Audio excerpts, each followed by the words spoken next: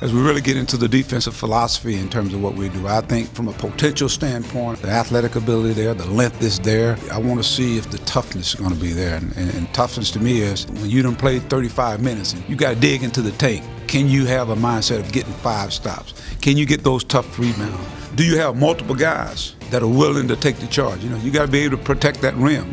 Obviously you got Daniel, we got some other guys that, especially if you're a team that's extending the floor, pressing people, but you got to have somebody back there that can hopefully defend the rim. And so that comes in a lot of different ways, whether it be taking charges, whether it be coming from behind, hunting the ball. So I just want a team that's going to be a kamikaze, just get after it, and it be more than 2 or 3 or 4 guys. And I'm hoping, that's my mindset, is that we're going to have a team that's going to really defend, they're going to fight, they're going to compete each and every night out. Premier Dermatology is all things skin for all of Northwest Arkansas.